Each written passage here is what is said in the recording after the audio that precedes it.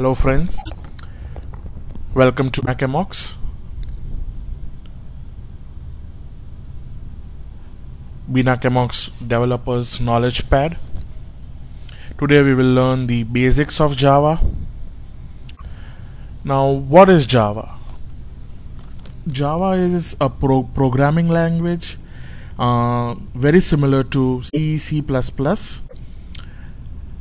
It was developed by James Gosling at Sun Microsystem, and it's a subsidiary now of Oracle Corporation.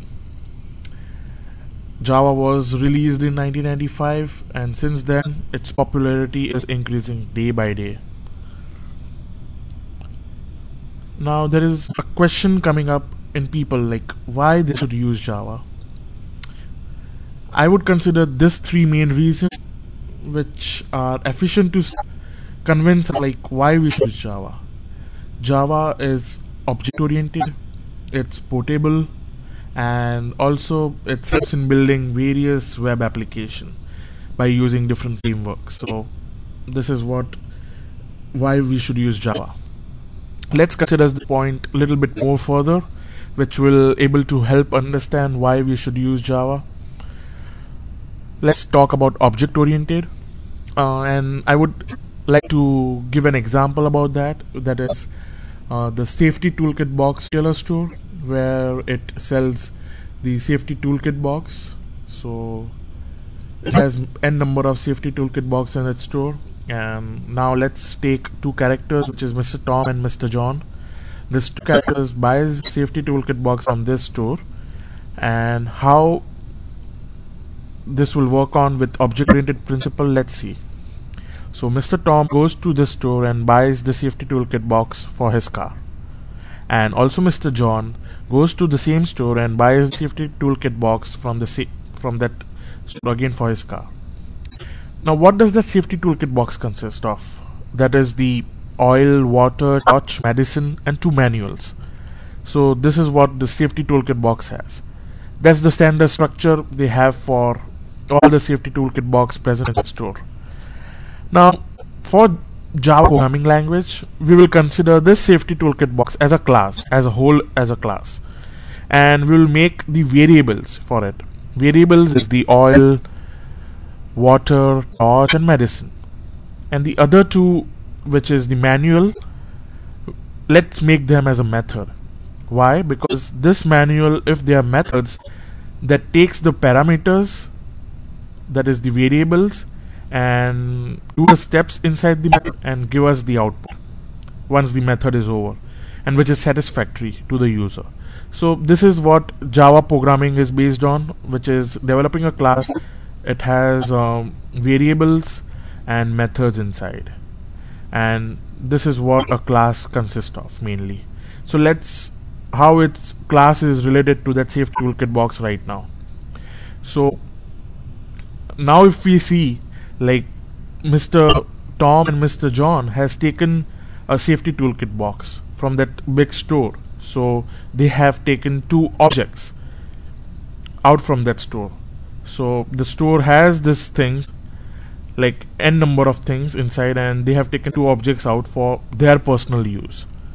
So Mr. Tom and Mr. John has taken two objects of that same toolkit. They can do the same things if they want.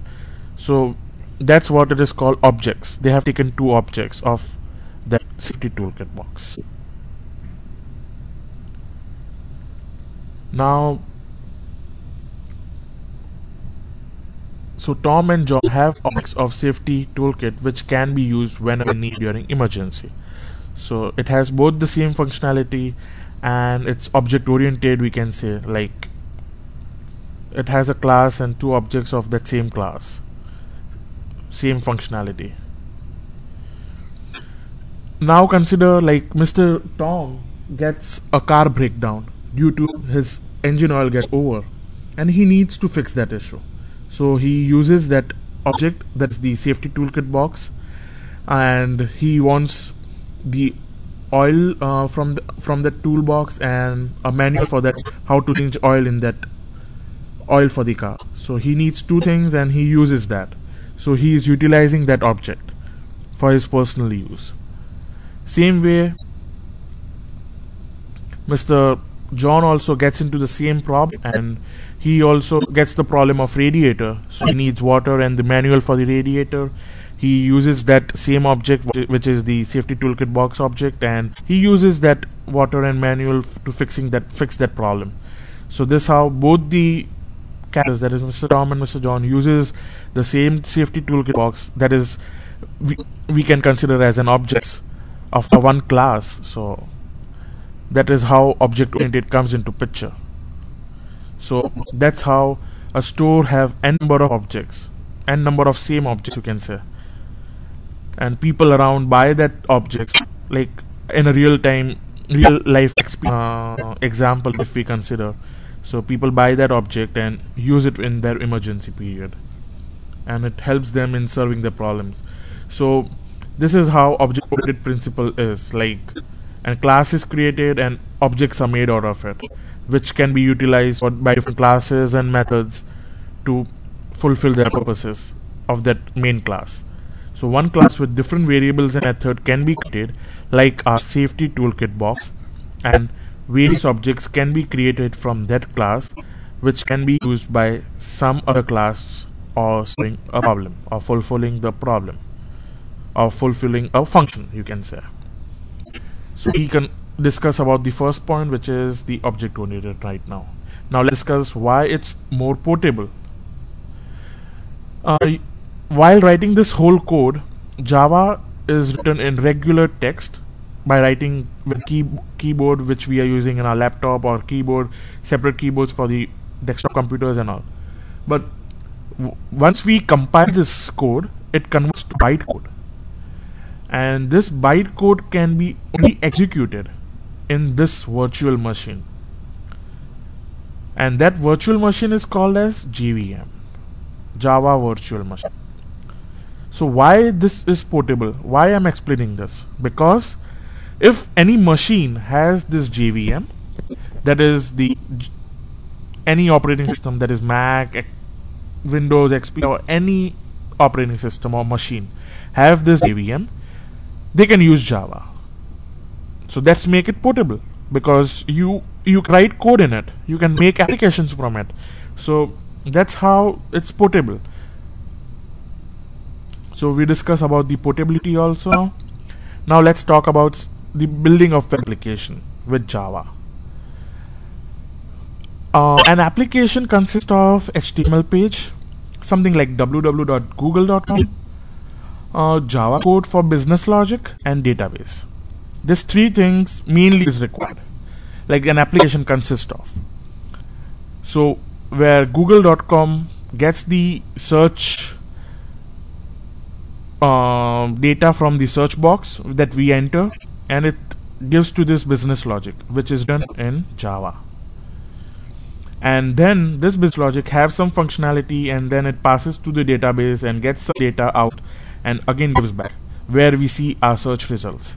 So that we get it from the database. So this is how Java helps in building the applications also.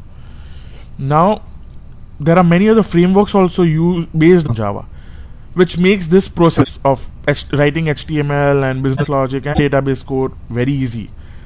Like this frameworks are Spring, Hibernate, JSF, which are very hot frameworks right now, and Bina Kemox will be discussing about these topics in future, and it will be very helpful to understand it. So this is how it supports to build web applications. So I hope you people love this basics of Java. This basics of Java consists of only what is Java and why we should use it. It's nothing much. It's like basics of Java. Like people who don't know what Java and why they want to use Java. If they are confused, like they should go for .NET, or if they are confused, they should go for some other programming language. So this is a tutorial, or you can consider just intro for Java. And I would say like Bina Kemox will be coming with further development notepads on various topics. That will be, as I told, Spring, Hibernate, JSP, servlets. There are lots of topics to be discussed, and many to come. So if you have any questions about it, please let us know at knowledgepad@binakemox.com, And till that time, thank you and enjoy learning.